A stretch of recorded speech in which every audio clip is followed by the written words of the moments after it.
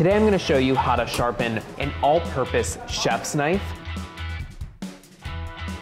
Before you sharpen your knives, you want to soak the stone in water for about anywhere between 5 to 10 minutes. You want the bubbles and the air out of the stone. You want it lubricated with as much water as possible, so when the bubbles stop coming out from inside the stone, you know you're ready to use it. And now you want to take your knife here and you want to put it flat against the stone. And you're going to lift the back end of the knife up about 15 degrees. And that is about maybe the thickness of a matchbook, I would say.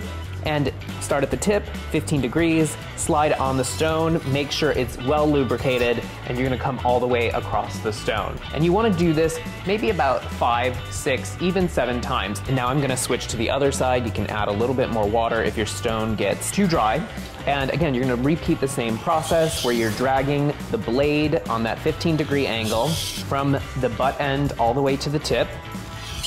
And I'm going to flip the stone and I'm going to use the finer side of the stone to really refine the blade that we're creating. So you're going from a coarse level now to a finer level.